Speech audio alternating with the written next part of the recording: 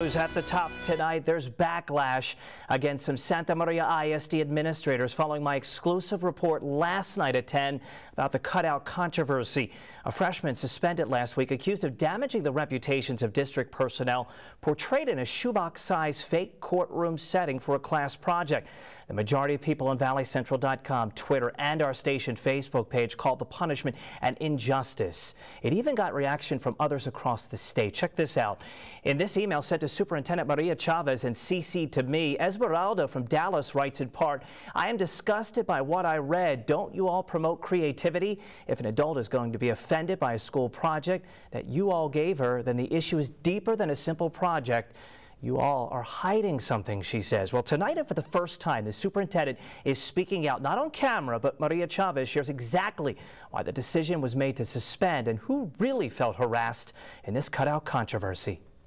Lucera Tovar is no longer enrolled in the Santa Maria ISD. Her family opted to pull the freshman out of the district rather than face a suspension they called unjust.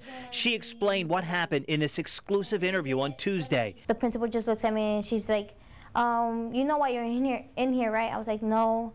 She said, you're harassing people. And I was like, huh?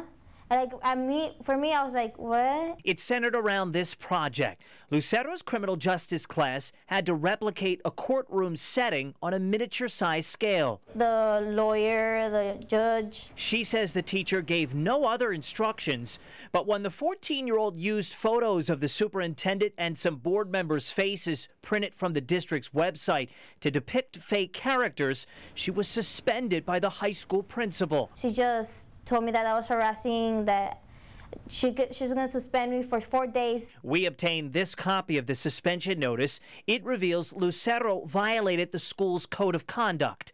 The violation?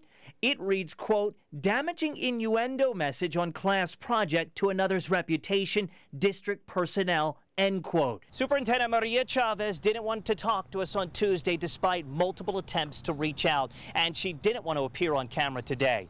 But she did tell me over the telephone that she felt personally bullied by her depiction in the project and found the rationale behind it politically motivated, distasteful, and a complete deviation from the requirements.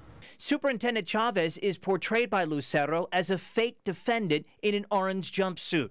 And while she found it distasteful, she admits no other board members whose faces are featured as well complained to her about harassment or a damaged reputation. So I asked her for a copy of the rules that she says were given to students beforehand. I was told they'd be faxed to me here at the station. So far, I've received nothing.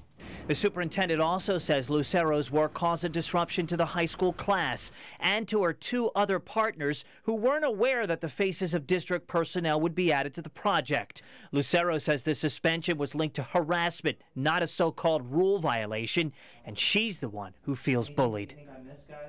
Lucero now enrolled in the La Feria ISD. Board member Adolfo Hinojosa says he's very alarmed with the allegations, and he told me just about 2 hours ago that he plans to investigate what's unfolded. I'll have documents linked to the suspension posted online with tonight's story for you to see for yourself.